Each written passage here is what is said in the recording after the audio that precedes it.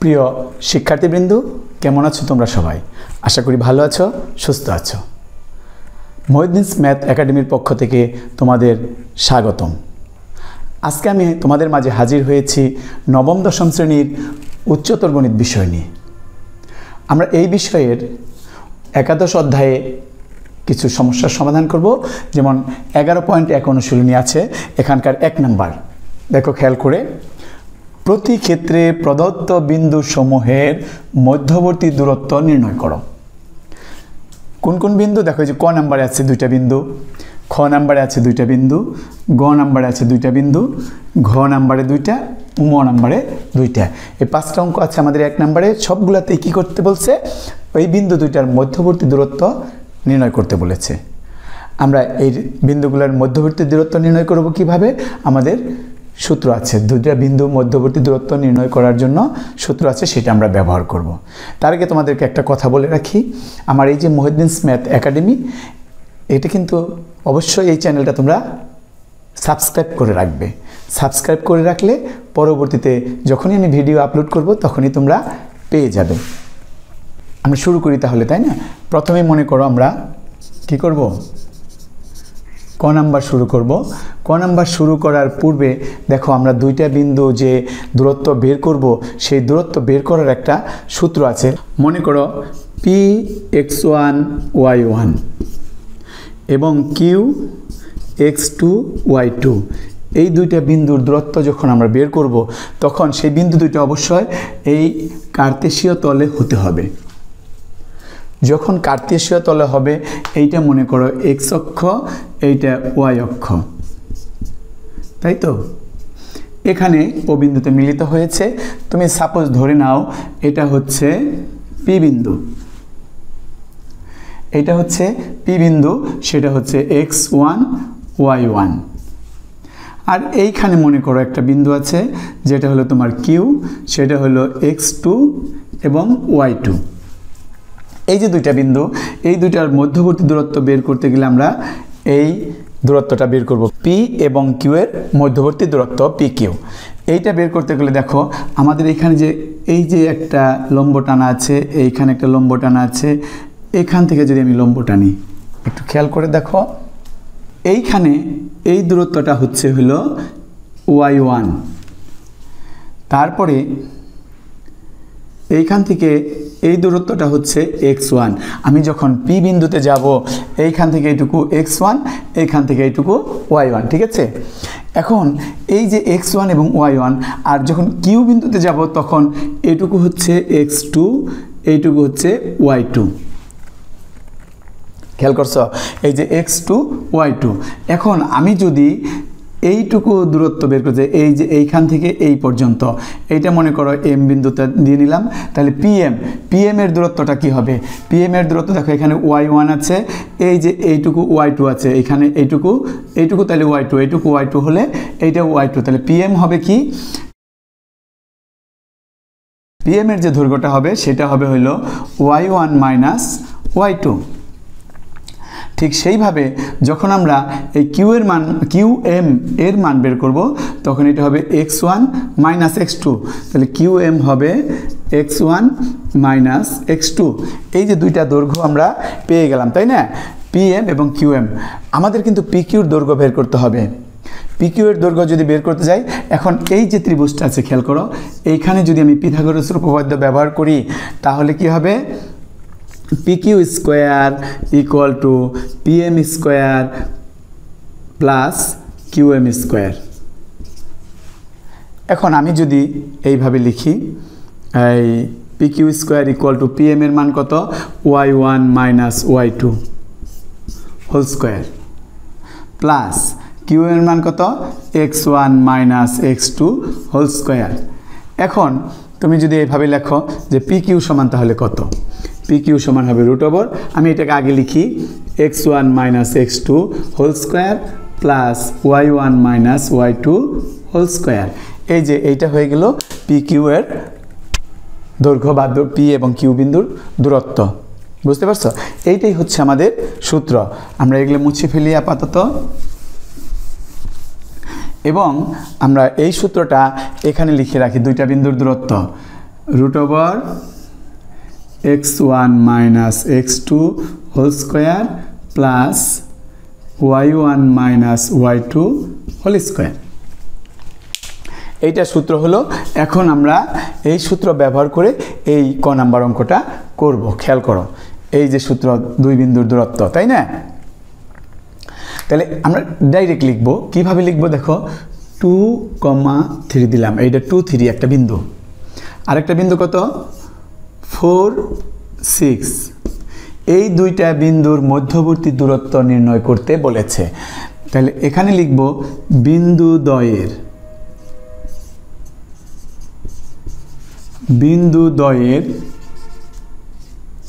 মধ্যবর্তী দূরত্ব। এই যে সূত্র খেয়াল করছো, এই সূত্রের মধ্যে আমি রুট ওভারটা দিয়ে দিলাম। দেখো রুট ওভার, তাহলে প্রথমে কি x1 এবং x2 বিয়োগ করে স্কোয়ার করতে হবে। তাহলে এইখানে দেখো, এইটা হচ্ছে x1, এইটা হচ্ছে x2, তাই না? x1 2, x2 4, y1 3, y2 6।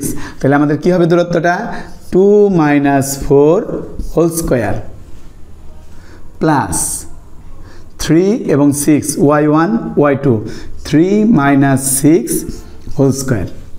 একদম সহজ অঙ্ক, তোমরা একটু মনোযোগ দিলেই দেখবা সবগুলো অঙ্ক একত্র পেরে যাবে। এখানে আবার একক লিখতে হবে, কারণ এখানে কোনো একক নাই, শুধু আমরা লিখে দেবো যে এটা একটা একক আছে। তাহলে রুট ওভার এখানে কি 2 এবং 4 বিয়োগ করলে -2, তার মধ্যে হোল স্কোয়ার। এরপরে এখানে 3 থেকে 6 বিয়োগ করলে -3, তার মধ্যে স্কোয়ার। এখানে এককটা লিখে রাখি। এরপরে চলে আসো কি, এখানে -2 রে যখন স্কোয়ার করব তখন এটা হয়ে যাবে 4 প্লাস -3 রে স্কোয়ার করব, এখানে হয়ে যাবে 9। এটা একক লিখলাম। তাহলে রুট ওভার 13 একক। এই যে আমাদের ক নাম্বার অঙ্ক কিন্তু শেষ হয়ে গেছে। এই যে দুইটা বিন্দুর মধ্যবর্তী দূরত্ব হয়ে গেল। এখন আমরা কি করব, খ নাম্বার অঙ্কটা করব। এটা মুছে নেই, সূত্রটা এখানে থাক, তোমরা এটা খেয়াল রাখবা। এইটা হচ্ছে সূত্র। খ নাম্বার, এই যে খ নাম্বার -3 7, এটা একটা বিন্দু, আরেকটা কি -7 3, এইটা আরেকটা বিন্দু। এই দুইটা বিন্দুর মধ্যবর্তী দূরত্ব আমরা বের করব। দেখো কি লিখব, বিন্দুদ্বয়ের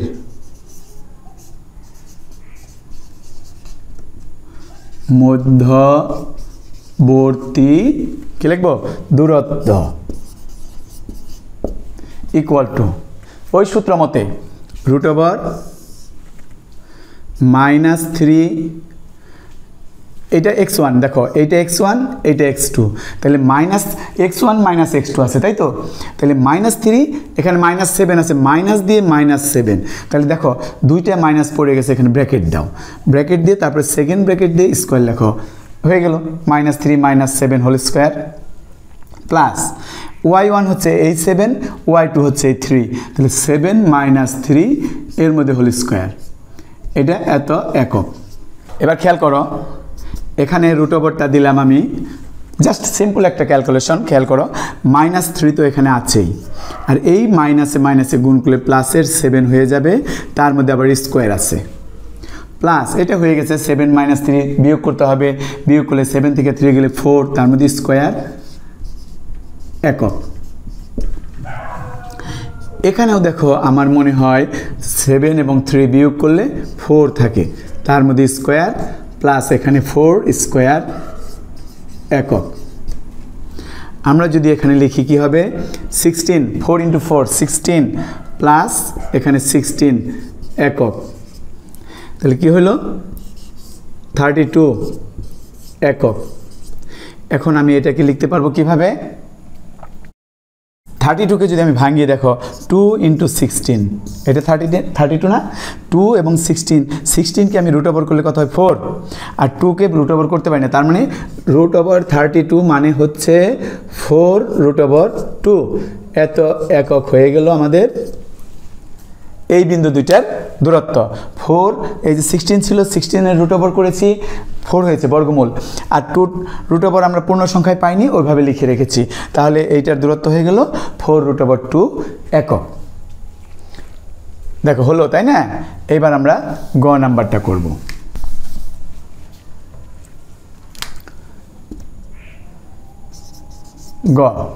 গ নাম্বার কোনটা আছে?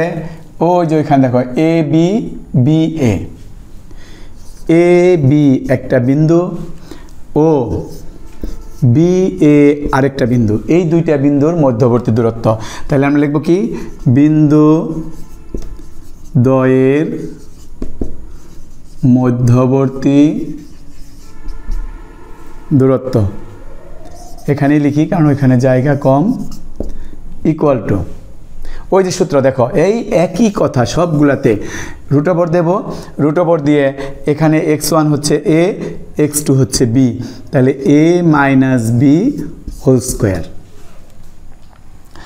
এরপরে এখানে আছে b, এখানে আছে a, এটা হলো y, y1 y2 y1 y2, তাহলে প্লাস দিয়ে b minus a whole square. এখানে কিন্তু আবার a মাইনাস বি লেখা যাবে না। কেন লেখা যাবে না? আমি এই প্রথম x1 x2 যে করছি, এই প্রথম বিন্দুতে আমরা x1 ধরছি, তাহলে প্রথম বিন্দুতে আমার y1 ধরতে হবে।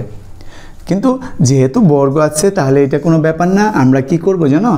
আমরা a minus B whole square plus এই যে b মাইনাস এ হোল স্কোয়ার আছে, আমরা b মাইনাস এ হোল স্কোয়ার মানে b square minus 2ab plus a square, এটা না? b মাইনাস এ হোল স্কোয়ার, আবার a minus B whole square হচ্ছে a square minus 2ab plus b square. দুইটা কিন্তু একই জিনিস, খেয়াল করে দেখো।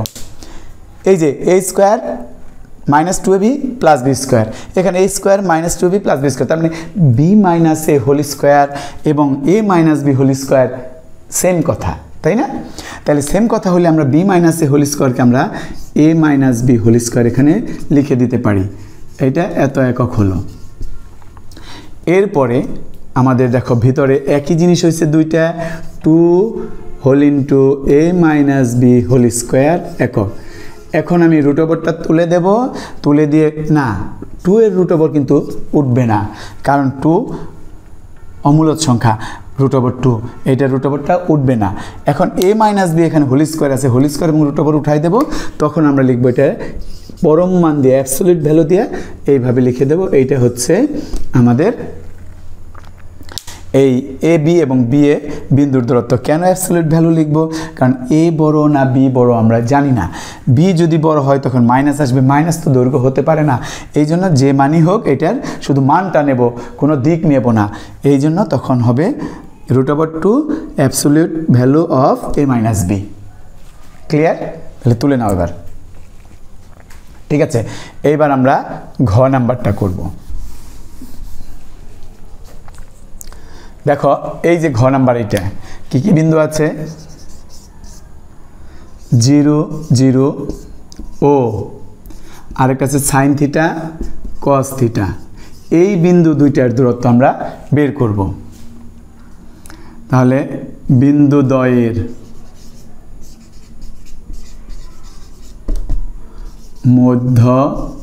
মধ্যবর্তী দূরত্ব ইকুয়াল টু, এই যে সূত্র আছে রুট ওভার দাও, তাহলে কি হবে? x1 কোনটা? 0, x2 কোনটা? সাইন। তুমি যদি ইচ্ছা করো এই পরেরটাও কিন্তু আগে লিখতে পারো। এইখানে x1 মাইনাস x2 যে কথা, x2 মাইনাস x1 একই কথা।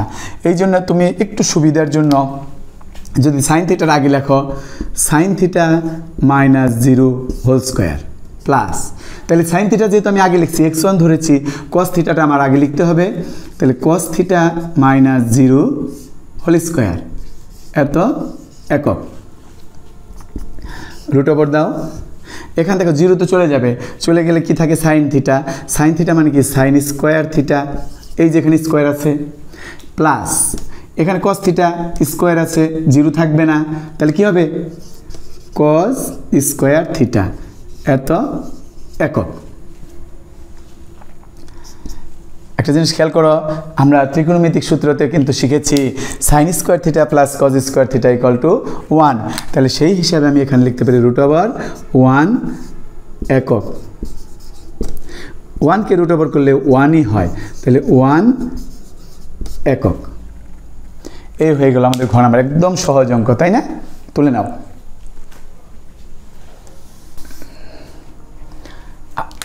এবার লাস্ট অফ অল, এই যে কি কি বিন্দু আছে, -3/2 -1 ও ½ 2, এই বিন্দুদ্বয়ের মধ্যবর্তী দূরত্ব।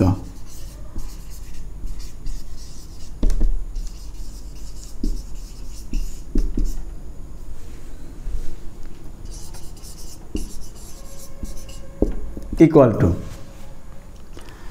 কি আছে একটু খেয়াল করো, এখানে আছে হলো -3/2x1, এখানে 1/2x1, তাহলে আমাদের কি হবে, আগে √, দাও, -3/2 এটা হলো x1, আর এখানে ½ তার মধ্যে দাও স্কোয়ার, প্লাস চলে আসো y1 এর মধ্যে -1, এখানে 2, এই দুটো বিয়োগ হবে, তাহলে কি হবে -1 -2 হোল স্কোয়ার, এখানে লিখে দাও একক।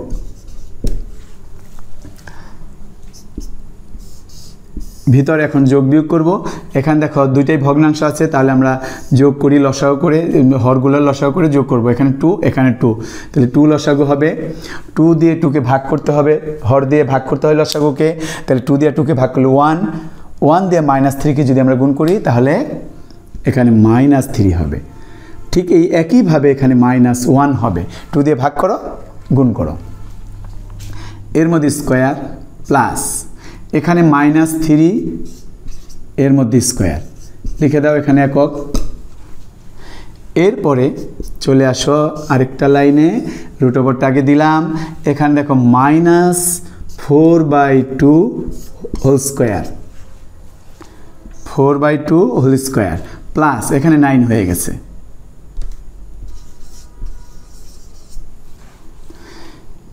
এখানে থাকতেছে কি -2 হোল স্কোয়ার প্লাস 9, -2কে যখন স্কোয়ার করবো, যেহেতু মাইনাস আছে তাই না, মাইনাস আছে এই জন্য -3 স্কোয়ার করলে পরে প্লাস হয়ে যায়, -3 স্কোয়ার করলে যদি প্লাস হয়ে যায় তাহলে এটা প্লাসের 4 প্লাস 9 একক।